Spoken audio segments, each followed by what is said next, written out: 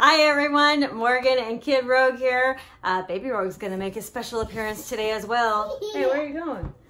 All right, she's deserted me. That didn't take long. Okay, today's top video is going to be about the SHEMAGH.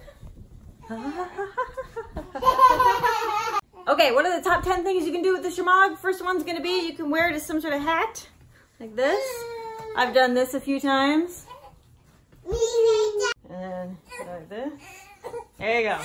All right, the next one's gonna be a blanket or some sort of ground cover. We use it for ground cover a lot. That's like one of the top 3 purposes we use it for. Okay, the next purpose is gonna be like an arm sling. You wrap it around your arm for like a sling, you know, in case there's any medical emergency or anything like that.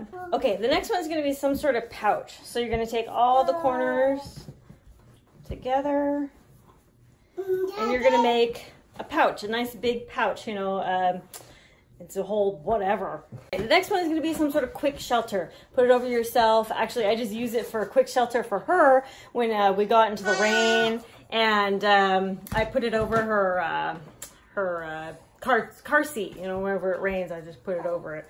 That's shelter for her. All right, next one's going to be a pillow.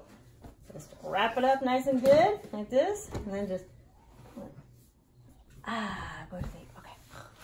The next one's gonna be a washcloth. Use this for any type of cleaning purposes. Put it in water, a little bit of soap, whatever. Clean it, clean the baby. You know, do whatever you gotta do. Clean the baby. Yeah. Almost done, almost done, almost done. Almost done, almost done. All right, the next one's gonna be some sort of scarf. This is traditionally what we wear it as a scarf. This is one of the top 3 ways that I use the SHEMAGH.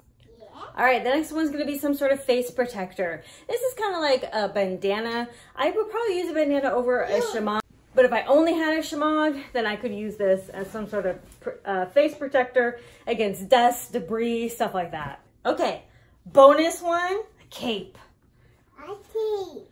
Whoa! All right, there are 1,000,001 ways to use the SHEMAGH, and I would love to hear some more ideas.